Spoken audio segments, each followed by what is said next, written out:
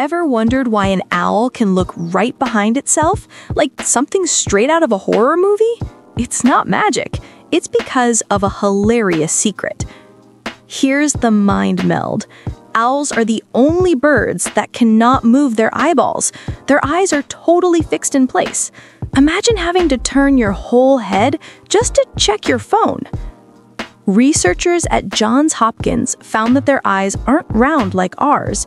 They're shaped like long, super efficient tubes. This gives them amazing long-distance vision, but zero mobility.